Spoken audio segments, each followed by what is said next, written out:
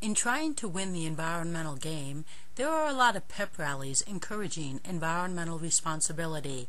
But thing is, pep rallies aren't going to win the game our environmental illiteracy is losing. Sure, the intentions of people attending these pep rallies are genuine, but their illiteracy prevents them from doing responsible actions, especially when the pep rally they are attending or watching is doing irresponsible actions, like having disposable concessions, basically telling you this is okay when it is not. They should have reusable concessions. So point is, like every sport out there, pep rallies never win the game. However, your cooperation in your daily actions is the winning team.